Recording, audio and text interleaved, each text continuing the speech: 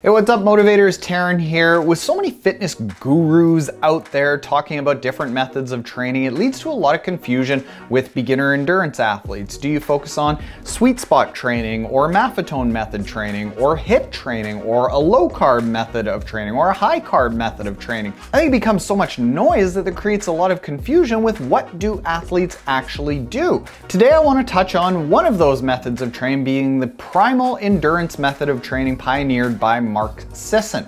Now, the Primal Blueprint has been around. It's actually one of the first books that I ever read that got me on my fitness journey, that contributed to me losing 65 total pounds and becoming an endurance athlete. So I think there are a lot of good nuggets, but let's start analyzing the Primal Endurance method of training to see where we can possibly take some of the great aspects of it and improve upon it. My name is Taren Gazelle. In my 20s, I was overweight, unfulfilled, and couldn't even run to the end of the block.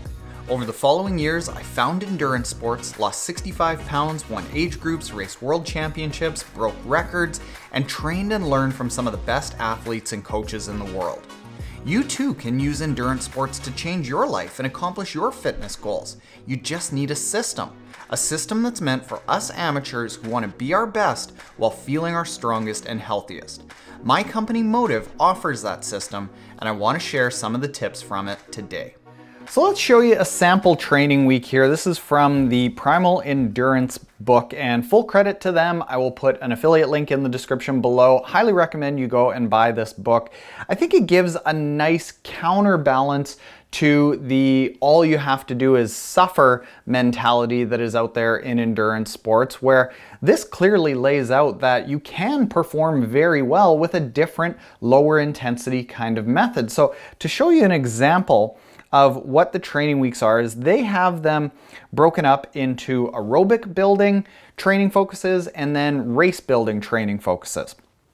So let's go part way through the aerobic building and look at a fairly typical week here, this week 6. So what they've got is a rest on day 1, 90-minute swim on day 2, 45-minute swim on day 3, a 45-minute run later in the day, 20-minute swim on day 4, 2-hour run later in the day. Day 5 is a 20-minute swim, then a 45-minute run later in the day, and day 6 is a 1-hour bike followed by a 20-minute MAF test, which is just running at the top of your zone 2 for the 20 minutes, seeing how far you can go, and then a 1-hour 30-minute run. What you're going to see is there isn't a whole lot of structure to this. What they recommend is that during the endurance building period, all you do is low intensity, and they recommend using the maffetone method of training, which we'll discuss. And they just say, do that over and over and over. Low intensity, only low intensity, that's all you do. And then you can go forward into some of their more intense focused weeks, like the competition focused weeks. So let's look here at week 4. Again, day 1 is a rest. Day 2 is a 45-minute swim, bike, with 45 minutes of low intensity at MAF. Day 3 is a 1-hour bike.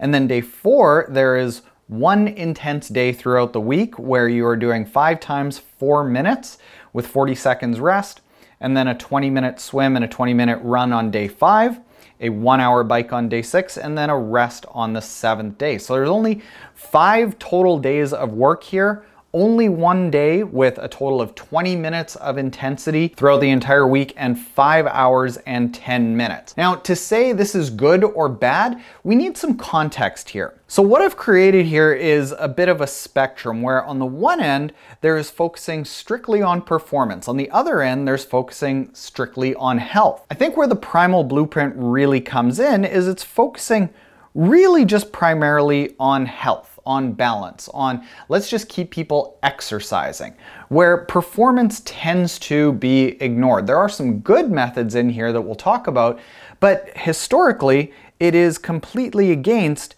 the alternative method that is much more traditional in endurance sports, which is focusing strictly on performance. You just give up one or the other. You can go strictly for performance, and then face it, you've got to sacrifice a little bit of health. Your hormones get beat up a little bit. You start getting aches and pains that build up. Your stress levels go up. It opens the door for short-term injuries and possibly long-term injuries, as well as short or long-term illnesses. Now, it's not to say that either method is wrong. It's just that you have to understand what you're getting into into when you are choosing one method over the other. Now, personally, where I see most people following isn't actually on the ends of the spectrum, tends to be more aligned with like just focusing a little bit extra on performance, but we all really get into endurance sports to enhance our health and see if we can challenge ourselves. What I also see is that if people back off of a strict focus on performance and they get a little bit closer over there, they actually inadvertently get the performance because their body is a little bit healthier. This is particularly the case with age group endurance athletes who might be tipping a little bit into out of balance and overtraining and getting into a stage where they can't even absorb the training that they're doing, so they're working hard and spinning their wheels. If you've ever felt like, wow, I'm just working so hard here, but I'm not seeing drop dead times, this is because people tend to push more towards performance and their body just can't handle that total load. So based on those sample training weeks, where I look at primal lying is actually here, where the focus is very effective at creating good health, but it's packaged up a little bit as, hey, you don't have to do much and you're going to perform extremely well.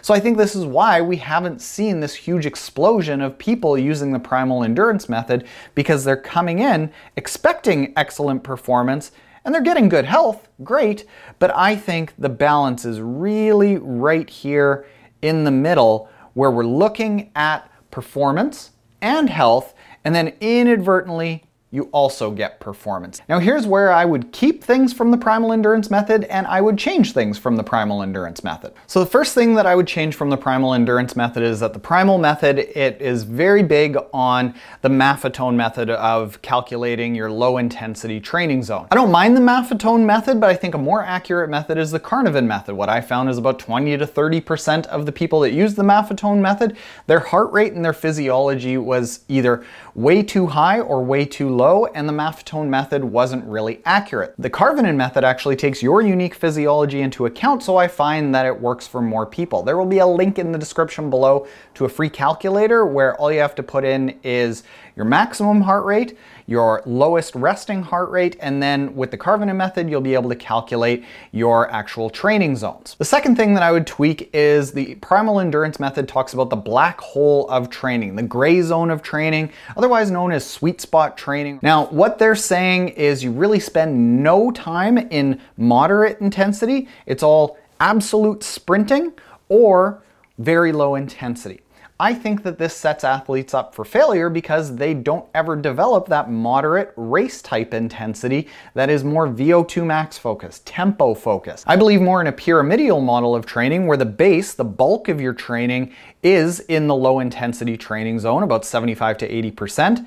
And then the tip of the pyramid is rounded off by moderate intensity training so you can build comfort at race effort, and then very high intensity training so you can build that top end speed. Studies show that this is just as healthy and just as effective at creating the metrics required for good race performances while getting athletes much more comfortable with their actual race pace. Next, the Primal method only recommends 4 weeks at maximum of high intensity training. I really just don't think that this is appropriate for somebody who needs to build a lot of VO2 max to be comfortable going and racing at a fast pace for an extended period of time. You got to be comfortable being out there for a long period of time. So we have our training plans that max out at 6 months for an Ironman, which is more than appropriate, but it builds up and it's not just 6 months or year round of hammering. And then finally, the Primal method is very big on a keto approach, really not talking at all about the downsides of a keto approach. I certainly believe that being able to be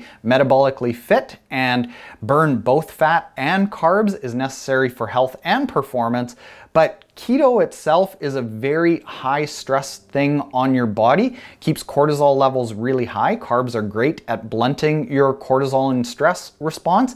So I think there is a carb appropriate approach that needs to be taken. Now, let's dive into what I would actually put into a typical training plan. So as opposed to getting into the exact workouts, what I would do, just for example, is these 2 days here, this is like Monday and Friday, this is before a weekend on on the far right of the screen. These are the recovery days. These are the low intensity, completely low intensity days. This can be a low intensity bike, a low intensity swim, a very low intensity run. Should be short, should be focused on rejuvenating the body. You should feel guilty about how easy these were when you do these workouts. Now on the weekend, I would encourage people to go long. So this is long, low intensity, closer to race season. We're gonna build up bigger and bigger chunks of these long endurance building efforts that are at and above race pace. So you're getting comfortable at that gray zone or the black hole or whatever you wanna call it, but you're getting comfortable at race effort. You're figuring out what your race pace is. And then to really build up that intensity and that ability to go fast for a long period of time, in the middle of the week, this is when we have the intense focus. At the beginning of the year, yes, these are sprints, as Primal mentions, in the 15 to 60 second range, but then it builds up throughout the season, getting up to tempo efforts of 30 minutes. Now that 30 minutes would be called the gray zone of training or the black hole of training, but it's very important to be comfortable at race effort and not just have sprints to do your top end, but have sprints and VO2 max intervals of 2 to 6 minutes, and then more tempo-based intervals of 8 minutes to 2 hours, so that you're becoming a well-rounded athlete as opposed to just being able to go really long at super slow paces or being able to go fast for 10 seconds. I need to take a minute to thank a sponsor, which is UCAN. Now, UCAN is an excellent blood sugar stable source of carbohydrates. They have what's called super starch, which functions like a carbohydrate, but it doesn't shoot your blood glucose through the roof, causing a crash after. Yes, this is very good for training, but it's also good for day-to-day nutrition. I really like taking the UCAN bars, the UCAN granola as a food source that gives me a good amount of carbohydrates and energy while not shooting my blood glucose through the roof, causing a hunger and energy crash later in the day. And then particularly after a workout, I like the UCAN Energy Plus Plant Protein, which is a good way to, again, get the carbohydrates in, start recovering, but also gives you a really nice source of protein. You can go to ucan.co/Taren, and if you purchase anything after going through that link, you will get a discount that's applied at checkout. Again, that is ucan.co/Taren, and purchase anything to get a 20% discount. Thanks, UCAN. And then as far as the carbs are concerned, here we have lots of carbs, because to hit these very high intensities here in high intensity training, you need carbs. You need the fuel that's easy to access in your muscles to hit it very hard. On these low intensity days, this is where you can go with primarily fat burning. I'm not a big fan of fasted training, but during these two sessions here, you can eat primarily fat and protein from like eggs or nut butters. They're very, very short workouts, so just have a little something so that you can become metabolically flexible. And then these workouts over here on the weekend depend on what the purpose is. Is the purpose just to go long at a super low intensity? Well, yeah, then you can have something that is more like berries, keeping that blood glucose nice and low. UCAN bars, keeping the blood glucose nice and stable. But then closer to your races, where you start adding in a lot of race-specific intensities, this is where you start bringing in the carbs again, so that you become comfortable with your race nutrition strategy. Overall, I think the Primal method isn't bad. I think the message that you have to spend much more time than you expect at a much lower intensity than you expect is good. I think the message that you don't have to train the house down year-round is also good. I think sprints and strength training are very good. I think the packaging of it just needs to change a little bit because, like I say, on that spectrum, I think what it's doing is giving people a training plan that is designed strictly for good health and being able to complete a race while packaging it up, indicating that, well, you're gonna have drop-dead performances, and I think it leads to underperformances and people not meeting their expectations. That's why our training plan uses a much more balanced approach that is balancing health and performance, and as a result, we have a lot of athletes that get surprised with getting on podiums, getting to world championship spots, because they're training not quite as hard as they think they need to, but their body is able to absorb and respond to the training, and then boom, they come on race day and have a drop-dead performance. That's a good surprise. Thank you for watching, motivators. If you're looking for a training plan that incorporates these methods that is as good as a one-on-one coach but as inexpensive as doing it yourself, check out our Motive training app that covers triathlons, running races, duathlons, swim runs, and cycling events. There's a link in the description below where you can check out your customized training plan for free. Also, if you'd rather listen to these tips, we also publish these videos in podcast format on the Taren's Motive Method podcast, so you can check that out. And if you don't want to do either of those things, but you found this video helpful, hit us up with a virtual high five by smashing the like button below. Later, motivators.